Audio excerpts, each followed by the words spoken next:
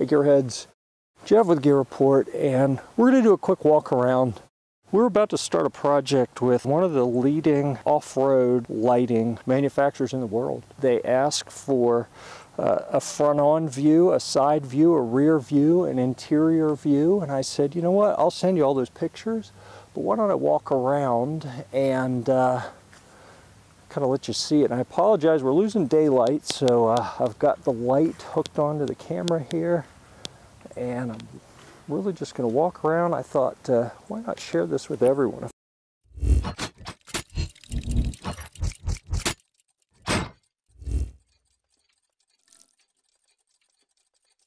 May as well go ahead and post it and let everyone see where we are with the Custom Combat Trucks light bar here.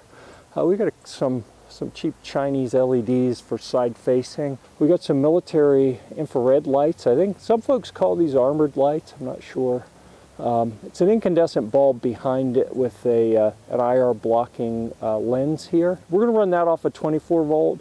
This 52-inch LED light bar is really just kind of a placeholder. I wanted to get something up here since we have the Custom Combat Trucks light mounting bar. I wanted to get something on it while we're waiting on this project to kind of flesh itself out with the big premium lighting company that shall remain nameless for the time being. You'll know soon enough who we're working with. I'll post some measurement on this light bar as well, but one of the questions was wanting to see what it looked like. It's got this expanded metal, and you can see how I've just bolted straight through the expanded metal. I'll show you the bottom here in a second. I've done that on all three of these lights, and you know, there's a little vibration potentially, but they're pretty darn solid. You can see how that's just bolted straight through with some washers. The light support bar is bolted on with the rear view mirror bracket bolts. So here's the bottom one. The top one is only two. It's going into a nut cert in the windshield frame, and we have a little bit of distance here where, you know, potentially if we needed to drill a hole to put something in, we could. These LED lights, there was one on each side on top of this mirror before. That actually worked pretty well. We have a little bit of a gap, so when the driver is looking out the window at the mirror back here, that gives us a little space here if we had like a hand controllable light for, you know, when we're hog hunting or coyote hunting, and you know, whether it's an IR light or a white light. All right, here's the side. In the back, I'll post a picture of the side rails that used to be on here. Since we have converted to the 4-man configuration, we're going to cut those down so they're short enough that we can remount that here. It also has on the inside a fold-down seat section, and they call them troop seats. So the troops, their butts sitting on the fold-down part, their back is up against this, and their feet are sitting down here in the middle of the cargo bed, which means the spare tire will probably get relocated.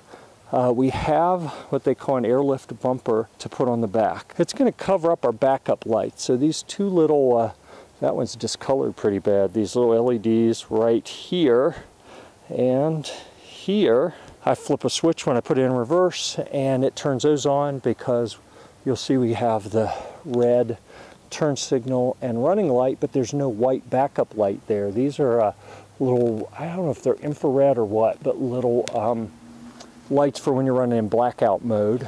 Those aren't backup lights, so these are our backup lights.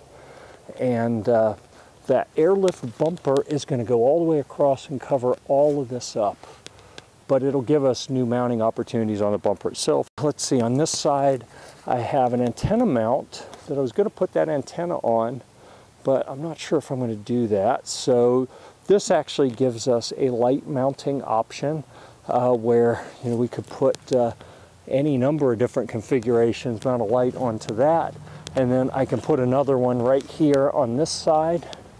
I already have that mount, so that gives us a couple different opportunities there. Obviously I got the little backup camera here in the middle. I think these are probably our best bet for mounting any kind of work light or anything, because once that side rail with the fold down troop seats are reinstalled, none of this area is going to be available. And you can see with the top, we don't have any place where metal is sticking through. Everything is cloth, except for this bar and this little vertical section here in the middle. There's actually, this is a flat piece under here.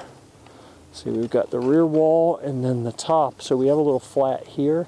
And here, you know, we could even make a bracket that screwed into this and wrapped around on top of that so that it stuck out here if we wanted to put, you know, mount some sort of light on that.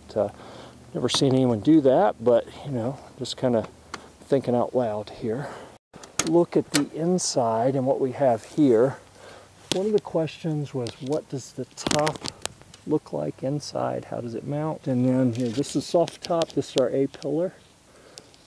You see that all the way across. We have these two soft top support beams, one here, one back there, and then the B pillar here, and the C pillar in the back. This is kind of roll bar-ish, you know, kind of structural.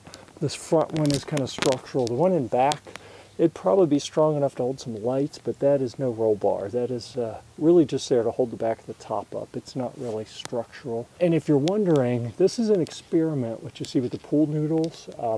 When the new top went on, it pooled water on top and leaked when it rained. And this is an experiment to see if putting some foam up here to raise it up would keep it from pooling so it didn't leak. And it's actually worked incredibly well. So well that I am investigating where to get some black, I don't know, maybe pipe insulation, some sort of foam, just not blue and turquoise and yellow, to replace this so that we can permanently mount some foam in here to hold the top up and keep it from leaking.